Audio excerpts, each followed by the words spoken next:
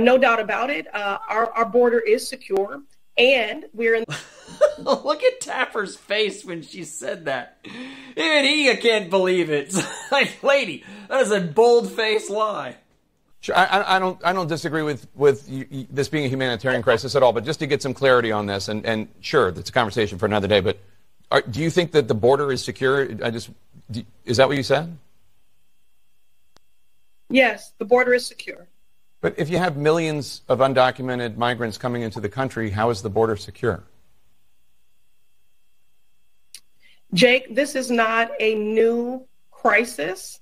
But it just seems like just such a refusal to acknowledge reality just to say that the border is secure when we all know millions of people are crossing the border illegally every year.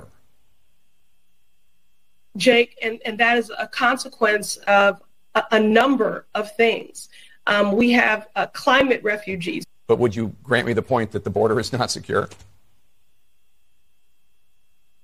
Jake, that is a conversation for another day. The entire Democratic platform currently depends on you to close your eyes and just let them gaslight you. The border is fine. The economy is great. The best thing about women are their testicles.